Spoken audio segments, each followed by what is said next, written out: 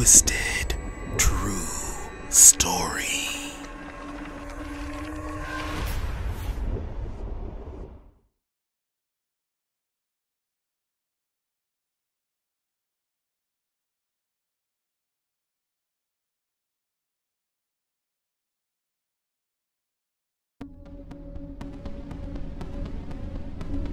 After 2 years of working at KFC, I had just been promoted to manager.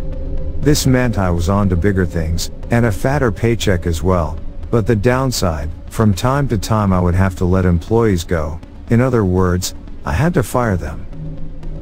One employee in particular was Adam. He was a very odd and creepy guy who barely talked, and he had made one too many mistakes, so I had to fire him, which he seemed very depressed about. One night, after I was closing up, I received a phone call from an unknown caller.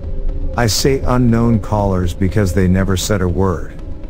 We were used to getting strange calls at that hour. So I didn't think twice about it and went on with my work.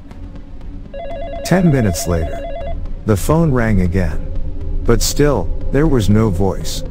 Except for the faint sound of breathing. I figured it was just some silly kids playing around, so I told them to stop playing pranks, and if they didn't stop I was going to call the police. So they hung up the phone and I went on with my business. The next night while I was closing up, I saw a dark figure standing outside in the distance. And it was too far for me to make out who it was. I began to worry. So I tried to hurry as fast as I could to finish up my work so I could go home. The last thing I had to do for the night was stock the freezer. As I was stocking the shelves, I heard footsteps, then I heard the door shut behind me.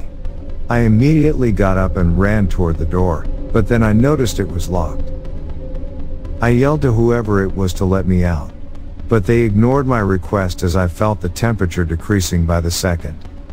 I knew that if I didn't get out of there that I would die within the hour, but there was nothing that I could do. 15 minutes later, my lips and my fingertips had turned blue. My entire body felt numb. And before I knew it, I had blacked out. When I opened my eyes, I was in the hospital, and my assistant manager was there. She said that she had forgotten to clock out, and that when she went back, she saw Adam driving away in panic, and she knew something was wrong. So she called the cops.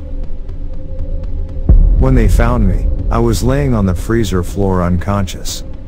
If it weren't for Emma, I would be dead.